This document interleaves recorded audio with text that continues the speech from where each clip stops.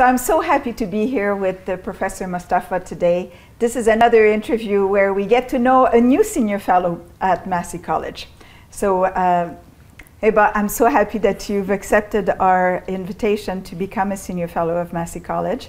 And I just want to say congratulations first. And also, the point of this interview is a little bit for people to get to know you. In a way, because of COVID, we cannot do as many in-person events, so we're trying to compensate a little bit by having this possibility of doing it online. And so for people to share it and get to know you a little bit when we finally can come back together. So, so I just want to say, so you're an art historian. Yeah. And so why don't you tell us how you got to be, did you always want to be an art historian? Well, first of all, thank you so much. It's such an honor and pleasure to be a senior fellow at Massey. And it's very exciting to walk through the doors and join this community. Yes, I'm an art historian, specifically an Islamic art historian. And my journey to the field of art history was really something that started in childhood. So I grew up between Canada and Egypt, and at a very young age, in Egypt in particular, a big part of our upbringing in Egypt is sort of, we're surrounded by these incredible monuments. And also Egypt's very heavy with history. So in a way I kind of grew up, and the most prominent aspect of my landscape was these incredible monuments with such rich histories. And I think the field of art history got me very young. And I think I became an art historian probably at the age of 6, right? So it really was something that I absorbed into my system and into my consciousness. And my parents, as you know, immigrants to Canada, having established a life here, surrounded us with artifacts from home. And so in a way, also in our home, we had, you know, my father was a collector and so on. So these combined experiences, just a general propensity in our family to explore and to learn and to understand the past as a way of navigating your present and future. That was a big part of my story for sure. And so then, did you start studying art history in university? Or? You know, I used to show visitors around as a child, and so I was always learning and studying and reading. We also didn't grow up with a lot of television. It was sort of like a family culture. So I read a lot, even at a young age. It sounds very nerdy, but it's the truth. And I guess anyone listening, like if you want your child to become an art historian, like surround them with art history books. They have their own allure. And then I, as a you know, a high school student, I was just very interested in the arts and in storytelling and writing. And I trained as an architect, actually. So I have a background. I went to an engineering school that had this incredible sort of confluence of engineering training and also art and art historical training. So it was sort of a unique program in the sense that it had that breadth. So I kind of was trained in all of these different traditions. So as architects, we're trained as fine artists, but we're also trained as historians. So that combined experience really positioned me well. And then obviously, you know, you're studying architecture in Egypt. Your classroom is the city, right? So we take our architectural history classes inside the building. So it's very much, I mean, when we read about your project, it's also about spirituality in the art, the role of objects that reveal spirituality. Absolutely. And was that always part of your quest? Or? So, you know, when we hear the word Islamic, we immediately think religion, right? And obviously, if you study Islamic architecture or any historical tradition, religion plays a huge role. But one of the ways that I like to approach religion and spiritual practice is actually, it's just part of the human condition.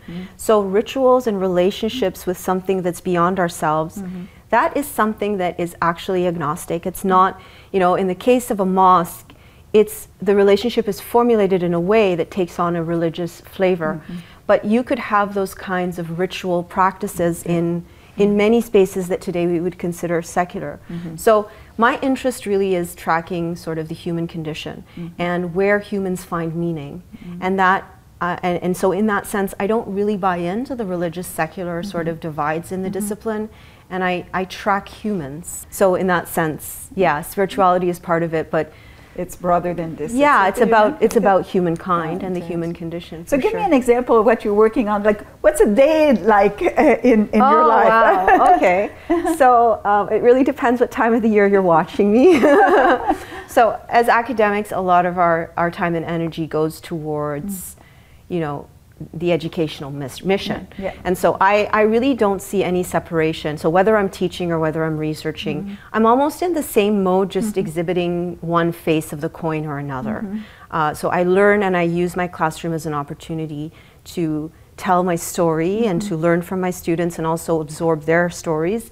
And in my research, I'm always thinking about my readers as my students.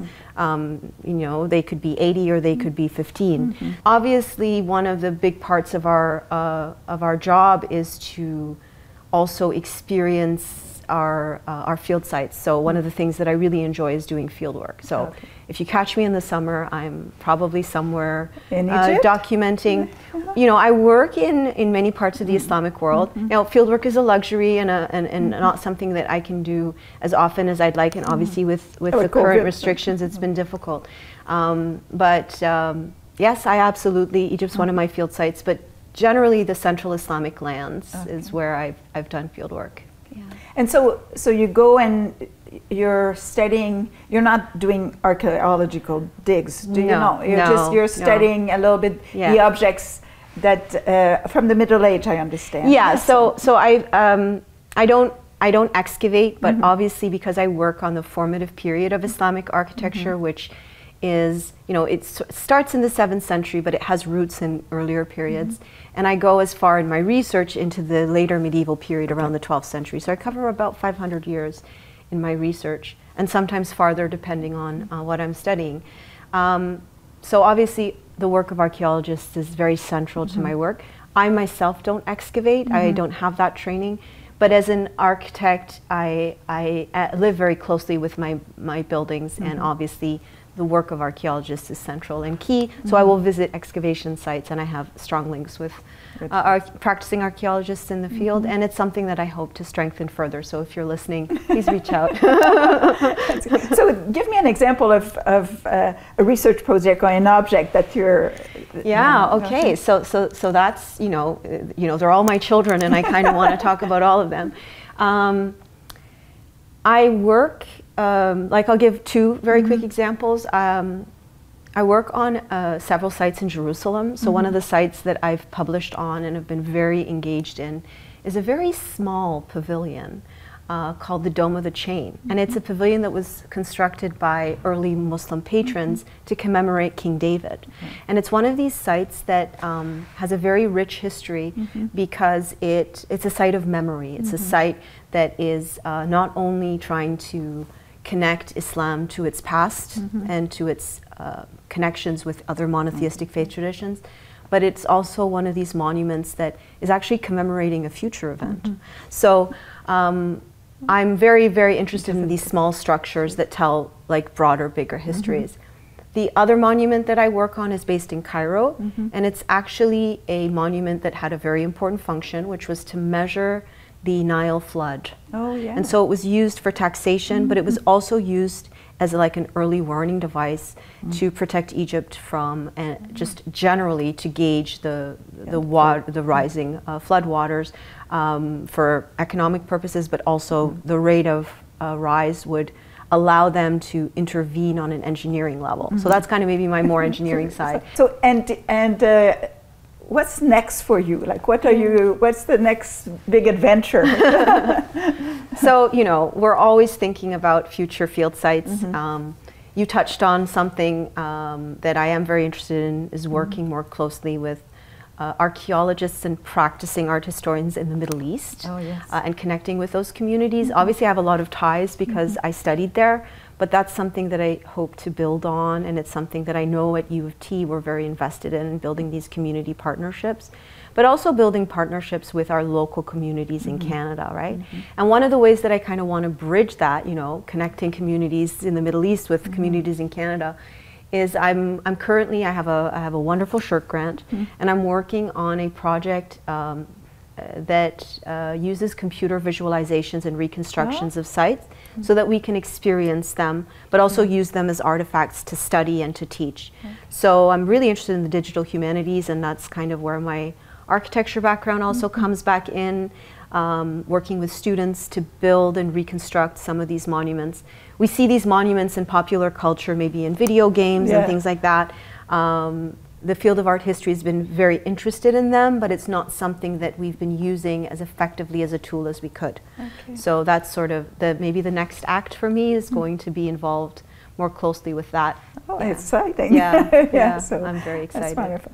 Well, Massey is very much a place of community building, and so I think we'll be wanting to hear more about your projects. And I know we have many people that would be, lots of students here that are in art history, and we now have a new partnership with the Aga Khan Museum. Yes, so I know.